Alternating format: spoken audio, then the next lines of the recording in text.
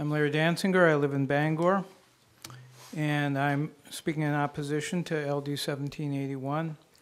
I'm concerned about General Dynamics, the company that's actually requesting this tax break, is already receiving at least 3 other forms of tax breaks from the state of Maine through the Pine Tree Development Zones, better tax increment financing.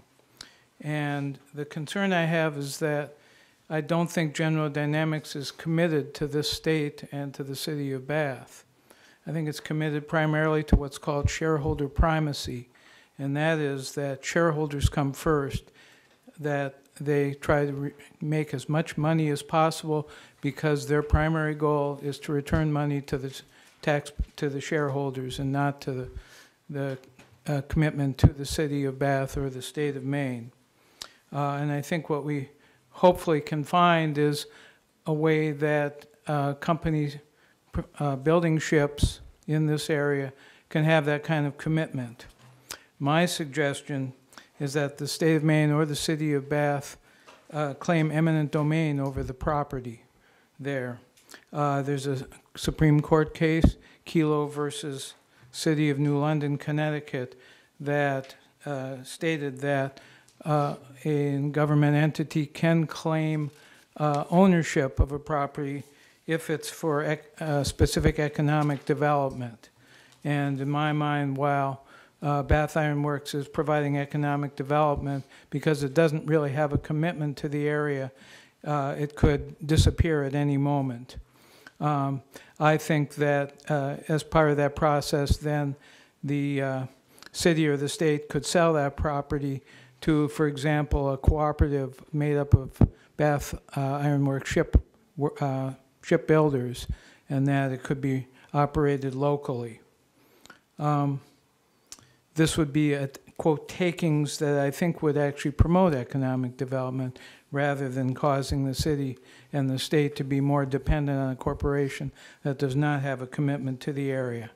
It certainly would not be a simple process, but it would provide an opportunity for BIW to be producing commercial ships or wind turbines or rail cars or something else that would give it more flexibility in terms of its ability to continue to operate on an ongoing basis. So I hope that the legislature will actively consider this suggestion. Thanks. Thank you. Any questions from the committee? Representative Tipping. Thank you, Mr. Chair. How are you doing, Larry? Hey. I have one question. You mentioned that they actually benefit from the employee tax increment financing, but the original bill said one of the conditions of receiving the credit was that they did not otherwise qualify for the employment tax increment financing. Is that? The list I've seen is that General Dynamics was on that list of TIF recipients, but and I just got that from the state recently, so okay. I'm going with that information. Okay. If anyone has any more information on that for the work session, we'd appreciate it. Representative Cooper. Thank you, Mr. Chair. Just thinking out loud and getting to ask your thoughts on the subject, somewhere sort of between your proposal of eminent domain and workers' co-op and the existing arrangement of General Dynamics owning BIW, what would you think of a tax credit that conditions that credit, those funds, to be used only at the BIW site and community? Well, right now, General Dynamics is the one requesting the tax break. Is that correct? So we don't know where that money is going to go. If it were restricted to the Bath area, that would be helpful, I think, because it's indicating a greater commitment to the local community, to the local economic development. Anything that supports local economic development, any technique that does that would be better than not doing that. Any further questions from the committee?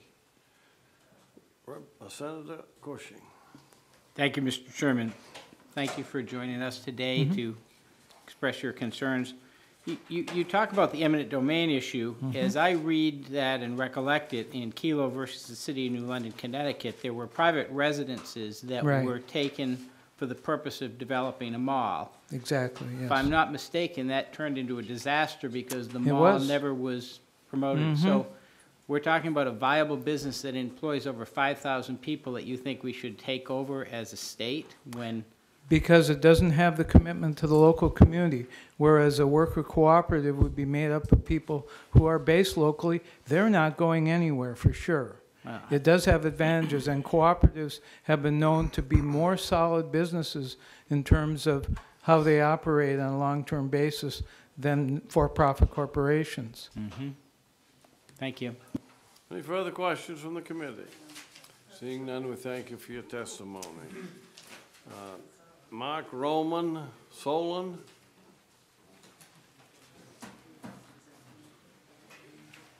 Did you draw a map?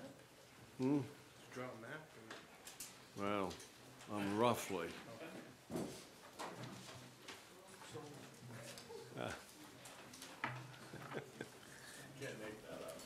No, can't make it up.